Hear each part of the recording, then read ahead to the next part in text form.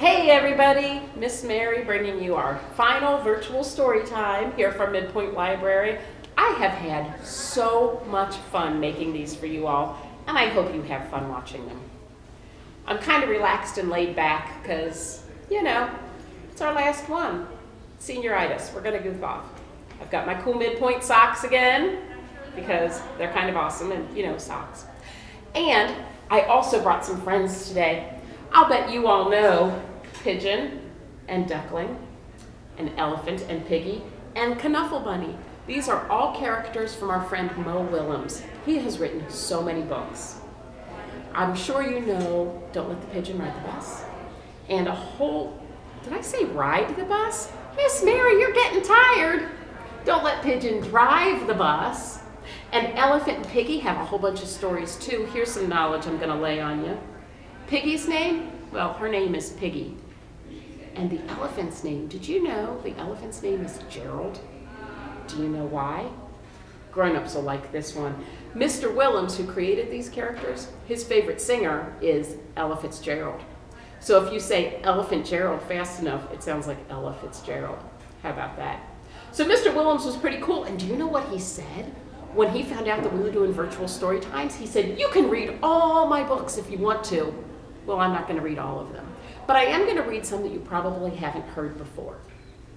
Are you ready? If you're ready for a story, wave hello. If you're ready for a story, wave hello. If you're ready for a story and you want us all to know, if you're ready for a story, wave hello. If you're ready for a story, clap your hands. If you're ready for a story, clap your hands. If you're ready for a story and you want us all to know, if you're ready for a story, clap your hands. If you're ready for a story, wiggle your toes. If you're ready for a story, wiggle your toes. If you're ready for a story and you want us all to know, if you're ready for a story, wiggle your toes. All right, so you have probably read many pigeon books and some piggy and elephant books. So today I have two books for you that were written for us by Mo Willems, but are not pigeon or elephant and piggy. This first one is called Nanette's Baguettes. You know, a baguette is one of those big long breads, and her name is Nanette. Pretty clever title considering it's about Nanette and her baguettes. This book has so many rhyming words. Do you remember rhyming words? Words that rhyme are words that sound alike at the end, okay? You're gonna go crazy with all the rhyming words. Guys, is it okay if I hold the book in front of you? All right, thanks. Nanette! Today is a day Nanette won't soon forget. Today, in the kitchenette, Mom tells Nanette that Nanette gets to get the baguette. Baguettes are warm. Baguettes smell wonderful. Getting to get the baguette is Nanette's biggest responsibility yet. Is Nanette set to get the baguette? You bet! But on the way, Nanette sees Georgette and Suzette and Brett with his clarinet. Look, there's Mr. Barnett with his pet, Antoinette. Nanette pets Antoinette. Did Nanette forget the baguette? Got a jet! I've got a baguette to get, says Nanette to the quartet. Quartet means 4 people. Baker Juliet has met Nanette. She knows it is Nanette's first baguette get. So Juliet gets Nanette the best baguette yet. Nanette, did you get the baguette? You bet. The baguette is warm. The baguette smells wonderful. And there sure is a lot of it. Crack! The baguette is warm. The baguette tastes wonderful. And there's still a lot of it. Crack! The baguette is still warm. The baguette still tastes wonderful. And there's still some of it. Can Nanette stop tasting the baguette? Not yet! Crack, crack, crack, crack, crack, crack, crack. Baguette.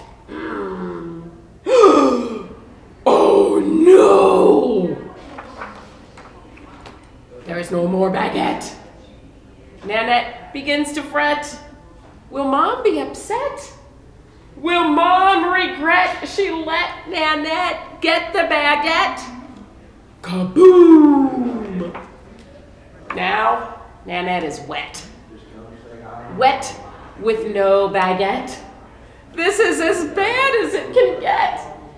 Nanette wishes Mom had never let Nanette get that Baguette.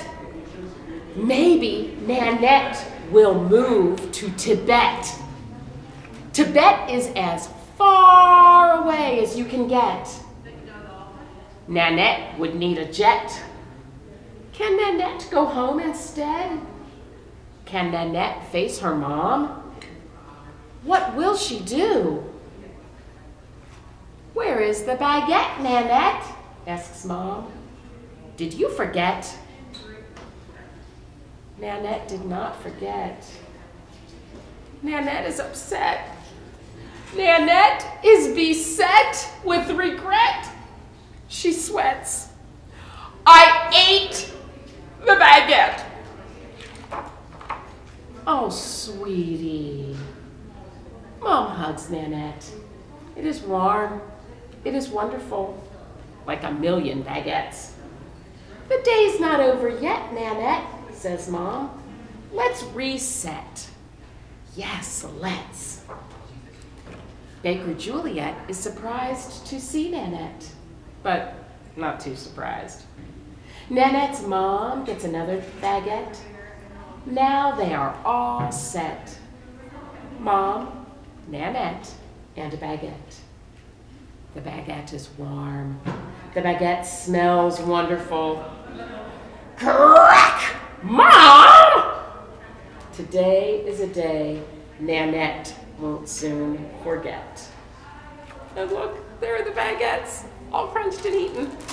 I like that one. That's almost a hard story to read because of so many rhyming words. It's kind of a tongue twister. So, in addition to these buddies here, I also brought some more friends with me because I was thinking it's springtime, you know, and there will be some bunnies coming out soon. I saw a few in my neighborhood. So I have for you 4 little bunnies. Let's make sure. I thought there were 4. 1, 2, 3, 4. 4 little bunnies, sweet as can be. 1 hopped away, and then there were 3. That wasn't so much a hop as it was a tumble, but that's okay. 3 little bunnies I once knew. 1 hopped away, and then there were 2. 1, 2. 2 little bunnies. Oh, what fun. 1 hopped away, and then there was 1. 1 little bunny playing in the sun. She hopped away, and then there were none. Kind of silly, huh? Well, we all know how Miss Mary feels about silly. So, one of my favorite Mo Willems books is this one. It's called Naked Mole Rat Gets Dressed. Now, usually, when I read this story, I follow it up by singing my favorite version of Head, Shoulders, Knees, and Toes. You know, the one that goes head, shoulders, knees, and underpants. If you haven't heard that one yet, look for our other videos because we've got that great song in there. This one is called Naked Mole Rat Gets Dressed, and it was written and illustrated for us by Mo Willems. I like this one a lot because it's kind of about being your own person. Naked Mole Rat Gets Dressed by Mo Willems. There is so much to learn about the fascinating little creatures known as naked mole rats. But for this story, you only need to know 3 things. Number 1, they are a little bit rat. 2, they are a little bit mole. And 3, they are all naked. Well, they were, with one exception. Wilbur, the naked mole rat who liked to get dressed. When the other naked mole rats saw him, they said, Ew! Yuck! What are you doing? I like clothes, replied Wilbur. When I get dressed, I can be fancy, or funny, or cool, or I can just be an astronaut. When the others heard that, they said, ew! Yuck! If you like clothes so much, why don't you open a store or something? Naked mole rats can be very sarcastic. But Wilbur thought that was a great idea. The other naked mole rats did not. They brought Wilbur to a giant portrait of Grandpa, the oldest, greatest, and most naked mole rat ever. Look at that picture, they demanded. Look at his heroic face. Look at his regal bearing. Look at his total lack of clothing. Grandpa did look heroic. Grandpa did look regal.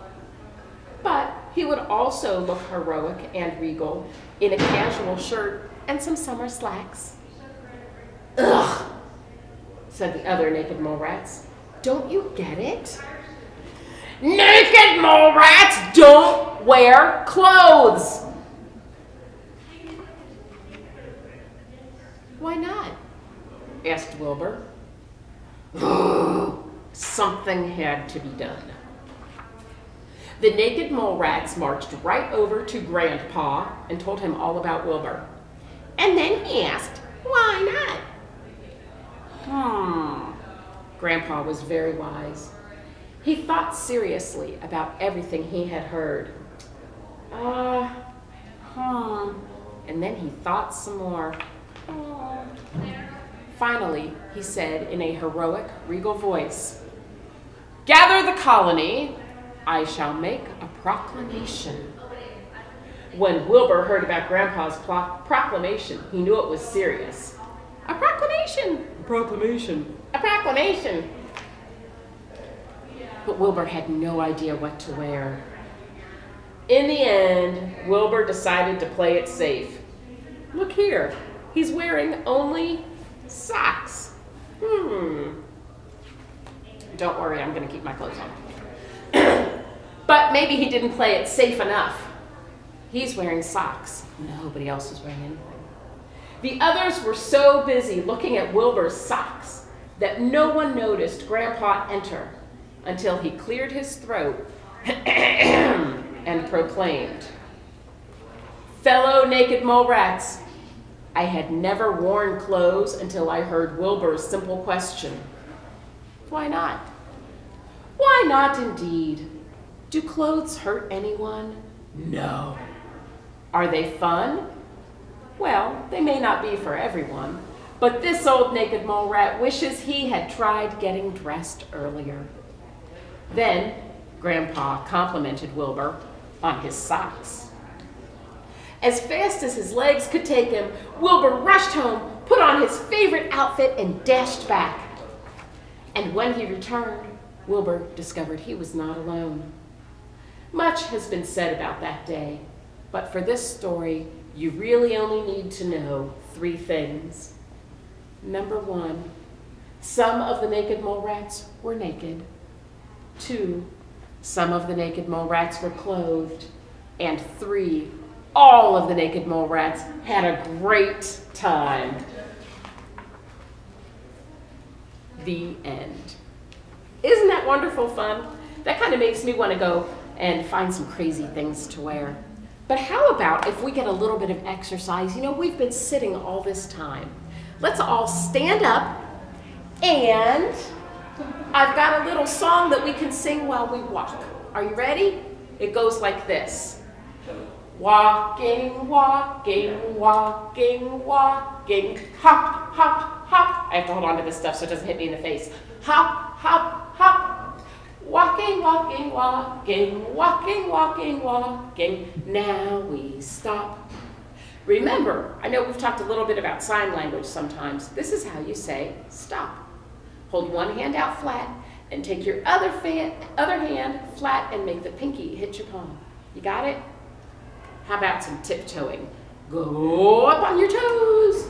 And we'll say, tiptoe, tiptoe, tiptoe, tiptoe. Hop, hop, hop. Hop, hop, hop.